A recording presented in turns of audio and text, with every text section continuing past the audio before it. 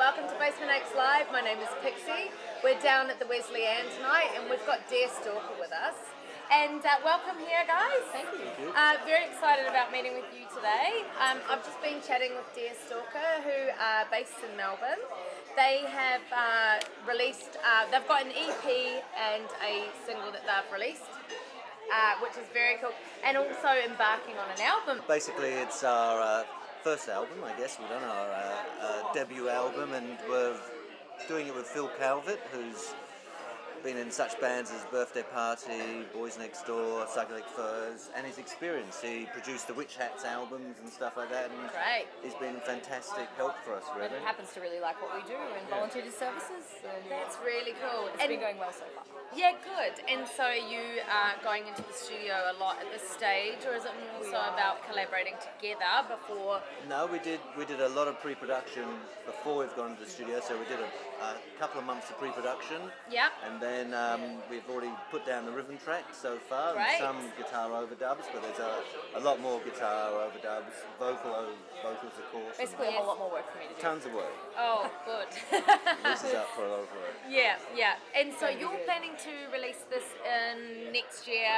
Early to mid next year, we're hoping to tee up national distribution for it and push it as much as we possibly can.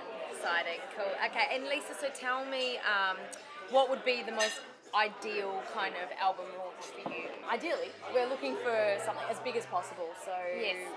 we've done a couple of launches in Melbourne. This time around, we'd like to launch it nationally. So secure national distribution, national media, play a national tour, and just make it as big as we possibly can. Yes, absolutely. That's exciting. Venues, whereabouts do you kind of hope to aim? Well, I mean, the wish list. I mean, we play all over the place, really. Yeah. So I mean, obviously, Cherry Bar.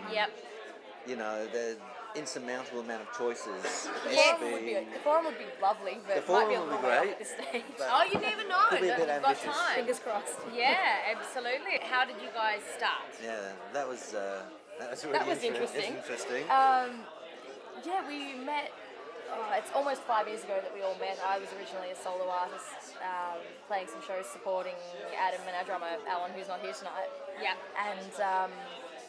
And I'd been doing the solo thing for quite a number of years. Yes. And they saw me doing what I did up there with my electric guitar just by myself, offered their services as a rhythm section. Yep. It was originally only going to be the live band for my solo project, and then I just loved what they brought to the songs. We jammed on some new material, and I said, okay, how about you have an equal share in everything and we become a band, because this is too good, I'm not letting you guys go. Yeah, And so absolutely. That's how it came about.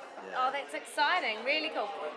So you have got a Halloween special coming up. We have. What's happening with that? Can you tell me? We're playing a Halloween show at Tego Mago. Yep. On the 31st, so on In Halloween. Thornbury? In Thornbury. Yep. Basically what we've done is we're planning to throw a little bit of a Halloween party, so it's free entry. Right, We okay. encourage everyone to dress up. We're going to decorate the venue. We're putting on lots of Halloween snacks and prizes for best costumes and things like that. Yep. We've got some great support bands as well, so we've got Rouge Foncé and Dark Ales playing with us. Great, okay. Awesome. Yeah, we're basically just looking to put together, I love Halloween, so we're just looking to put together a really fun night. Yeah, who are your biggest inspirations? Well, I'm just going to blow that out of the water now and say Nirvana, so there's the 90s thing, there's the grunge thing. Yeah, no, that's great though.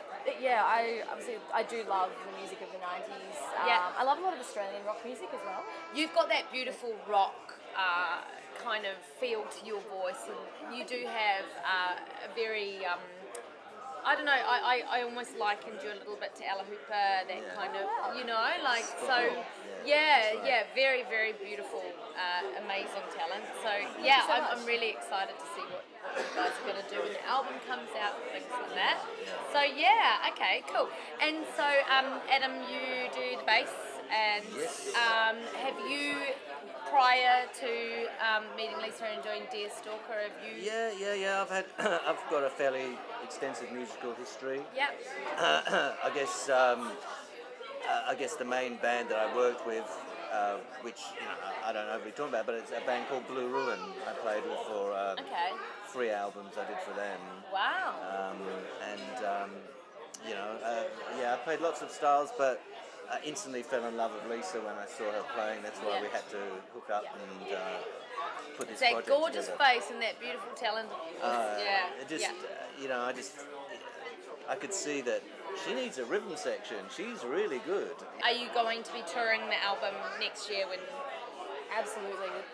We haven't really done any national touring so far. We've just started to venture into regional Victoria. Yep. So the plan for the album release is to create national publicity campaign, national distribution, and definitely a national tour to support all of that. Fantastic. What's the other gig that you have coming up? Creep Show Halloween Festival. Can't get enough Creep of Show Halloween. Halloween Festival. Great, yeah. They're going for the Halloween thing. 26th. On the 26th. Yeah. Okay, 26th of October, guys. Follow Dear Stalker on Facebook. And I can't wait to see what you do with this album coming up. We've also got their single and their EP right here. So check them out, guys, and we'll catch you soon.